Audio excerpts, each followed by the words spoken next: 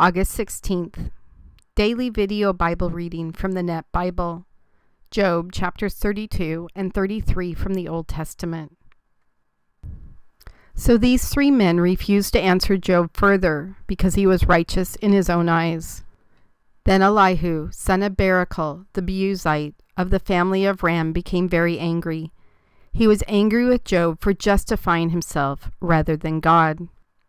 With Job's three friends he was also angry because they could not find an answer and so declared Job guilty. Now Elihu had waited before speaking to Job because the others were older than he was. But when Elihu saw that the three men had no further reply, he became very angry. So Elihu, son of Barakel the Buzite, spoke up. "I am young, but you are elderly. That is why I was fearful and afraid to explain to you what I know. I said to myself, age should speak, and length of years should make wisdom known. But it is a spirit in people, the breath of the Almighty, that makes them understand. It is not the aged who are wise, nor old men who understand what is right. Therefore I say, listen to me. Even I will explain what I know. Look, I waited for you to speak. I listened closely to your wise thoughts while you were searching for words. Now I was paying you close attention, yet there was no one proving Job wrong. Not one of you was answering his statements. So do not say we have found wisdom. God will refute him, not man. Job had not directed his words to me, and so I will not reply to him with your arguments. They are dismayed and cannot answer any more. They have nothing left to say. And I have waited, but because they do not speak, because they stand there and answer no more, I too will answer my part. I too will explain what I know. For I am full of words, and the spirit within me constrains me. Inside I am like wine which has no outlet, like new wineskins ready to burst. I will speak so that I may find relief. I will open my lips so that I may answer. I will not show partiality to anyone, nor will I confer a title on any man. For I do not know how to give honorary titles. If I did, my Creator would quickly do away with me. But now, O Job, listen to my words and hear everything I have to say. See, now I have opened my mouth. My tongue in my mouth has spoken. My words come from the uprightness of my heart, and my lips will utter knowledge sincerely. The Spirit of God has made me, and the breath of the Almighty gives me life. Reply to me, if you can. Set your arguments in order before me, and take your stand. Look, I am just like you in relation to God. I too have been molded from clay. Therefore, no fear of me should terrify you, nor should my pressure be heavy on you. Indeed, you have said in my hearing, I heard the sound of the words. I am pure without transgression. I am clean and have no iniquity. Yet God finds occasion with me. He regards me as his enemy. He puts my feet in shackles. He watches closely all my paths. Now in this you are not right. I answer you, for God is greater than a human being. Why do you contend against him that he does not answer all a person's words? For God speaks the first time in one way, the second time in another, though a person does not perceive it. In a dream, a night vision, when deep sleep falls on people as they sleep in their beds. Then he gives a revelation to people and terrifies them with warnings, to turn a person from his sin and to cover a person's pride. He spares a person's life from corruption, his very life from crossing over the river. Or a person is chastened by pain on his bed and with the continual strife of his bones, so that his life loathes food and his soul rejects appetizing fare. His flesh wastes away from sight, and his bones, which were not seen, are easily visible. He draws near to the place of corruption, and his life to the messengers of death. If there is an angel beside him, one mediator out of 1,000, to tell a person what constitutes his uprightness, and if God is gracious to him and says, spare him from going down to the place of corruption, I have found a ransom for him, then his flesh is restored like a youth. He returns to the days of his youthful vigor. He entreats God, and God delights in him. He sees God's face with rejoicing, and God restores to him his righteousness. That person sings to others, saying, I have sinned and falsified what is right, but I was not punished according to what I deserved. He redeemed my life from going down to the place of corruption, and my life sees the light. Indeed, God does all these things twice, 3 times in his dealings with a person, to turn back his life from the place of corruption, that he might be enlightened with the light of life. Pay attention, Job. Listen to me. Be silent, and I will speak. If you have any words, reply to me. Speak, for I want to justify you. If not, you listen to me. Be silent, and I will teach you wisdom.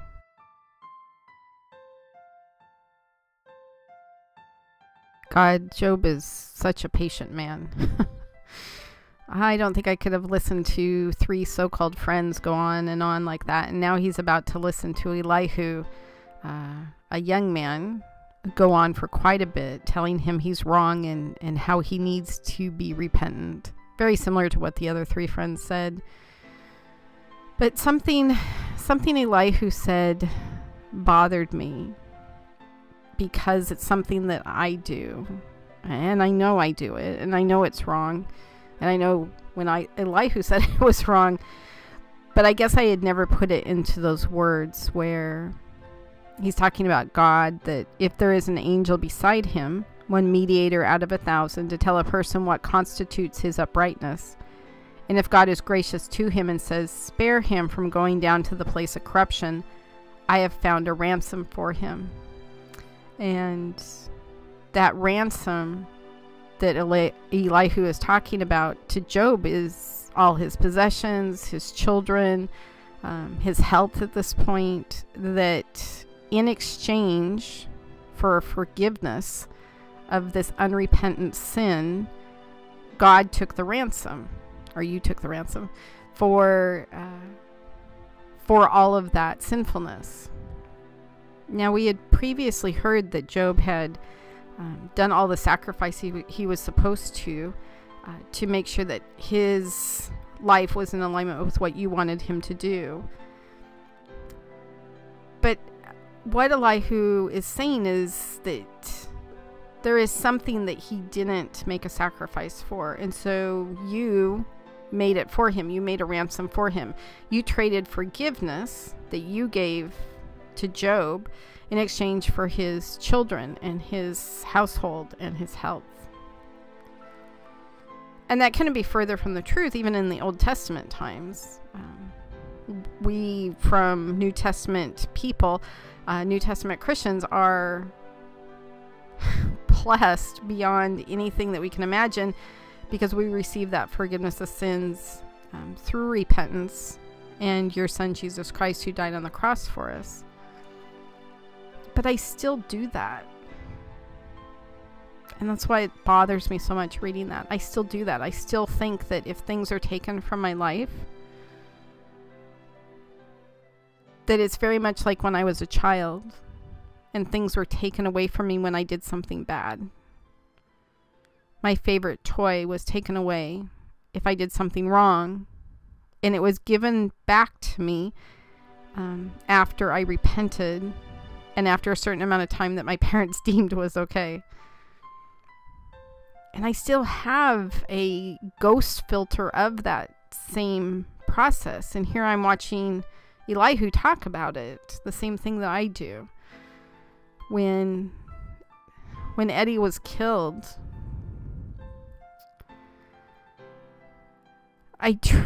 even to this day, I truly believe that I can connect all the dots as to his death completely pointing back to me. That I did this, which did this, which did this, and I can go through about 24 things, and finally gets to the point where he was at that day, and he was killed. And all these things were my fault, because I was such a huge part of his life for over half of his life. And because of my decisions, a lot of them bad choices that weren't of your will, a lot of those choices led him to be where he was, coming down that particular street, that particular day, and being killed.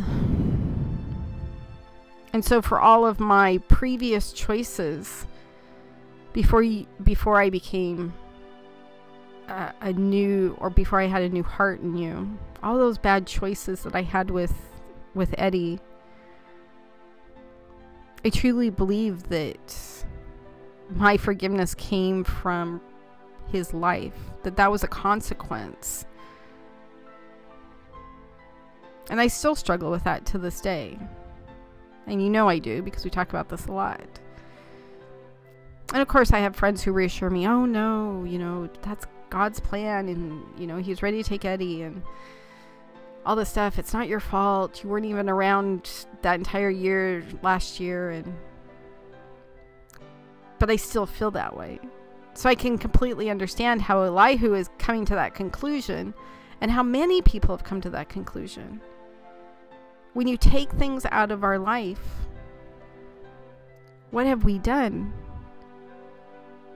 Somebody else or something else is paying for our choices. But we only have to read a small portion of the Bible to realize that that's not true in the slightest. It's definitely the thought process in my head is definitely coming from Satan, trying to distract me from what the truth is, what the good news is. That's not the truth at all. The truth is that you're in control. You're sovereign over everything that happens. And even though I did make bad choices, and even though I've repented for those bad choices, it was still your choice of whether Eddie was killed that day or not. And that's a whole other issue to deal with. But it was your choice that it was his time to be done with this world. And I do thank you, as I have done thousands of times, that he was killed instantly and didn't have to suffer. But our good news comes from the fact that your son died on the cross for us. He died for all of those bad choices, for all those sinful choices that I have made, am making, will make, and he did that for every single person. And it's so funny because this whole thing about Job talks a lot about justice, right? Is God right to take things away from good people? But yet, I think about the injustice that Jesus, who didn't do anything wrong ever in his entire life, died a horrid death and took on all the sins of the world, which I can't even begin to imagine that. And he did it for somebody like me. Somebody like me who spent half of her life messing up, choosing the wrong thing, choosing my world instead of your world, God. Your son did something like that for me. Even though today I still mess up. I still say the wrong thing. I still think the wrong thing. I still act out in the wrong way. So this whole book of Job, and whether what you did or what Job did is righteous or unrighteous or just or unjust, I believe all of this just continues to point back to the cross. Who are we to say what is right, what is wrong, what is just, what is unjust? Except when we are on our knees saying it is not justified. It is not justified, the death of your son. Because I am such a mess. And my only shimmer of hope in that is my life sometimes reflects yours, God. There are times only because of you that I get things right. That I choose your will instead of my sinful nature. That I choose your grace and your mercy to show to somebody else instead of my own insecurities and jealousies. It's only because of the strength that you give me that I continue to head down the path that you have for me instead of choosing the so-called easy way out. Filling myself up with the wonders of this world, which are so fleeting. Only when I am on my knees is the only time that I ever get to call into question injustice, and it's because of me, not because of you. You have chosen to take a lot of things and a lot of people out of my life. Some of them are direct consequences. With how much I love the world, of course you had to take a lot of material things out of my life to get me to understand I needed to be fully dependent upon you, but I, even at the time, knew that was a blessing. And you call us to rejoice at all times. Even when we lose our best friend of some 30 years, even on the days where everything's going right, you call us to rejoice because we should be content, incredibly content, in the fact of we serve a God who loves us beyond anything we can imagine. Your graciousness, your mercy, and the fact that you forgive our sins is not just because of who we are. But I do thank you and rejoice that you are my God. And each day I will try harder with your strength to make my life a reflection of yours, God. I know it is only with you that I will be able to do that. Thank you for such strong teaching words today, God.